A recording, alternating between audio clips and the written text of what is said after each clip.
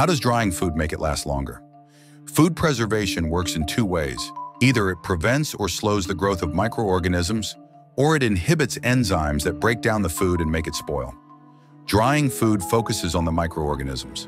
Stuff like bacteria, yeast, and mold need moisture to survive and thrive.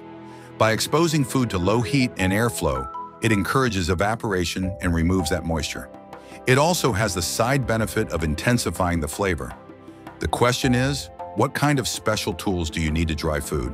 You just need two things: a clean, smooth surface and the sun. Drying food is one of the oldest methods of food preservation.